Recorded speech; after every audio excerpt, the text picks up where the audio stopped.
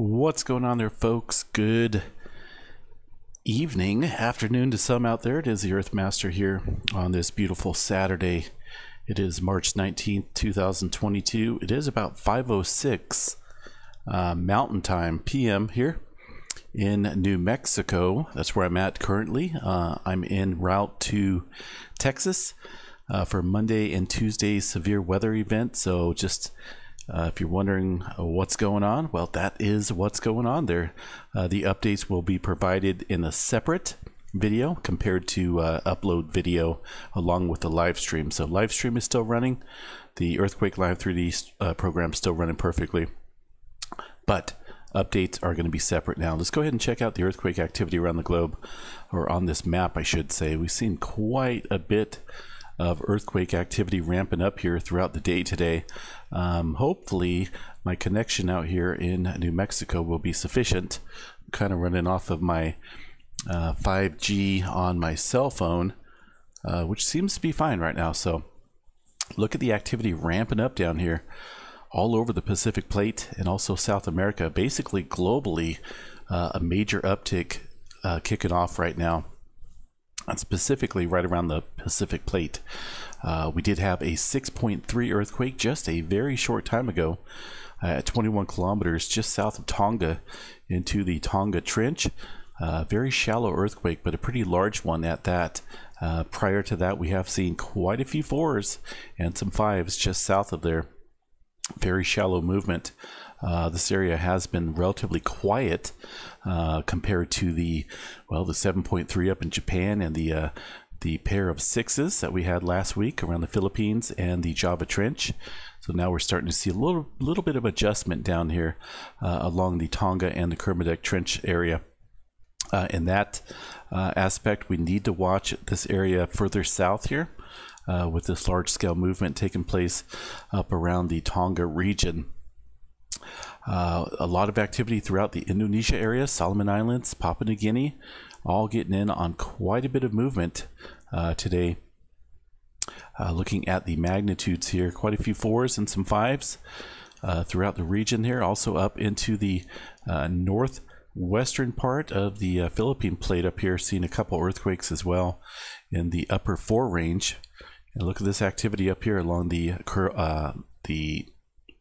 Japan Trench and the Kuril-Kamchatka Trench up here, all seeing activity ramp up within the last 24 hours. A couple 4s kicking off there in this region, mid 4s within this area. This area is still under the gun, I believe. We did have that 7.3 down here on the Japan Trench with subsequent movement up here since then up in the Kuril-Kamchatka Trench. So we got to watch this area up here pretty closely.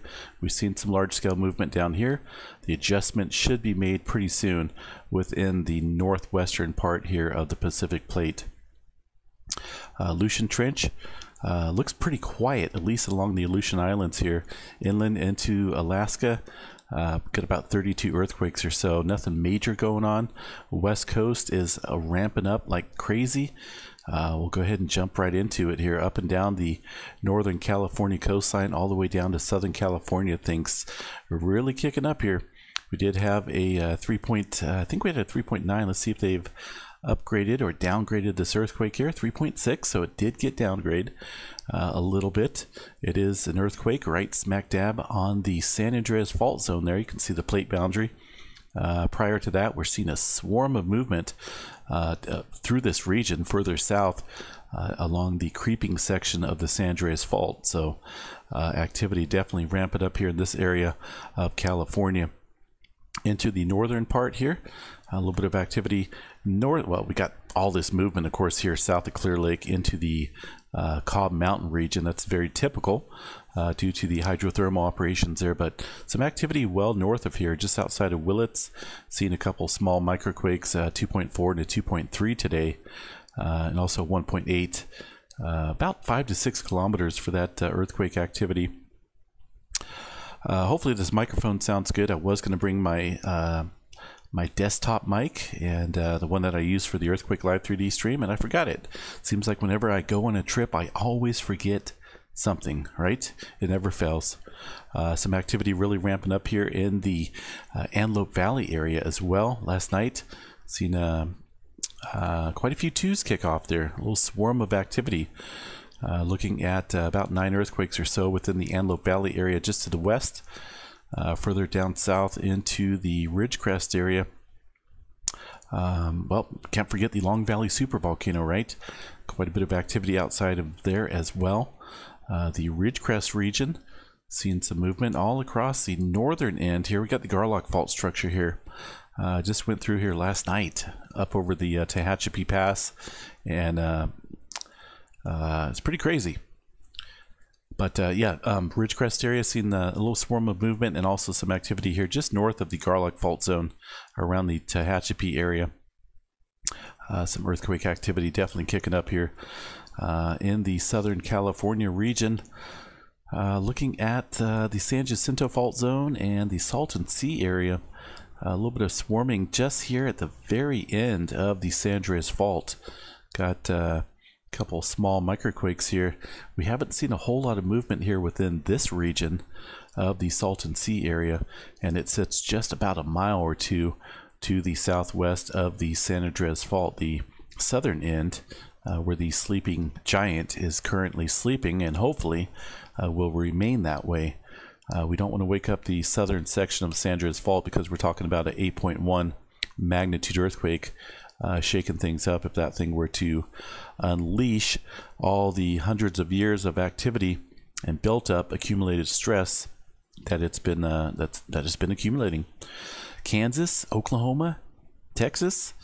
I'm thinking about checking out before I got a little bit of time tomorrow. So I'm thinking about going down here to the Pecos, Texas area before I head out to Central Texas for the Monday storm chase and see what I can see out here around the swarming area. This area is always under the gun in earthquake activity. They get 4s, they get 3s, and they get some pretty good swarms out there. And kind of want to see what's out there as far as any unusual activity as far as like well, perhaps injection well water operations, well operations, oil operations out there. I'm sure they're out there, but I do want to go out there and see what's going on. So stay tuned for that. Some activity throughout the Midland and Odessa area up through Oklahoma, and some Kansas activity kicking up today just outside of Wichita. Seeing a 3.0 and a couple other 2s out there in the beautiful state of Kansas. The rest of the country, looking at the USGS map here, it looks pretty quiet. Not a whole lot going on.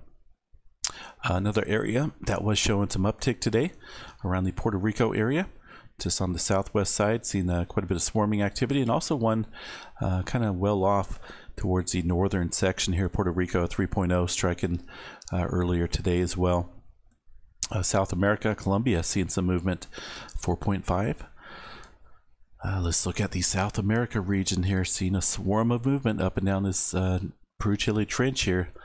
And also over here along the Chile Rise, quite a few 4s kicking off there, and somewhat deep as well. Almost 200 kilometers below the surface for that earthquake activity.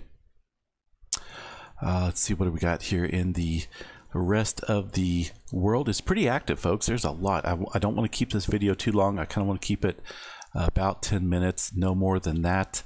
And we're at 9 right now. So I got to keep it limited just because of my data access out here. I don't want it to take 3 hours to upload a 10-minute video. A lot of activity globally, so to speak, folks. So a whole lot going on. A lot of westward push. Once again, we're getting in on pairs of earthquakes out here around the Java Trench, outside of Papua New Guinea, and up here along the western portion of the Philippine Plate. Quite a bit of activity kicking off for sure. Yellowstone, let's go ahead and check out the latest map here on the Yellowstone overview, and some activity. It looks like they lost data once again around the Yellowstone region, around Borehole, where we've been seeing the swarm of activity, surprisingly. Still seeing some activity with that loss of data being reported. I want to check out the tremor map here tonight. Didn't get a chance to check it last night because I was traveling in the mix of driving and whatnot. Let's see if we can get this thing to go. There we go. Looks like, I believe this is from yesterday. Yes, 318. Looks like about 39 epicenters of tremor into mainly the Washington area and a little bit down here in Northern California. Let's see what else we got, folks.